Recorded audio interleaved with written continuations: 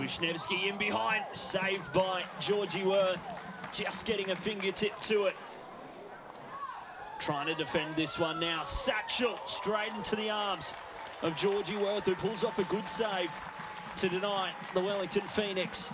And Foster to deliver once more. Two hands in the air towards the back post now, and rising Vandermeer. Easy as you like. Marissa Vandermeer gets her third of the campaign and gives the Wellington Phoenix a one-goal lead.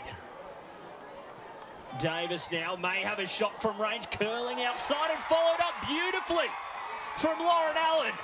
That is sensational from the Newcastle Jets. And you can see how much it means to them as they level it in a battle for the wooden spoon. It was a great shot come cross, just slicing. And who do you reckon follows it up?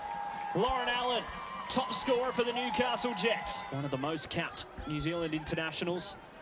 And Robertson almost floating in, and it does. And just offside is Emma Ralston. And it was almost a go-ahead goal for the Wellington Phoenix.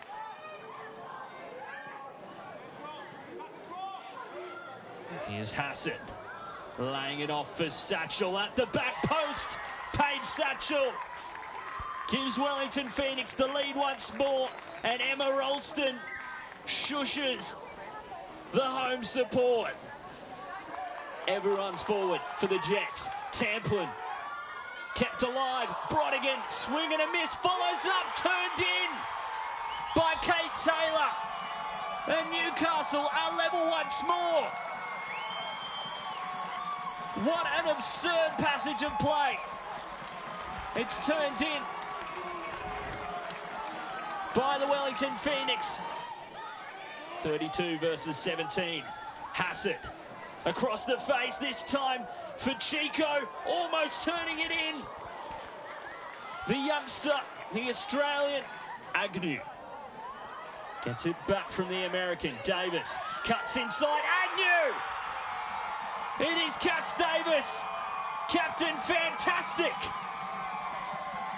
for the Newcastle Jets. And wouldn't you believe it? Unbelievable. Her first goal of the season, Cass Davis, and what a moment to do it.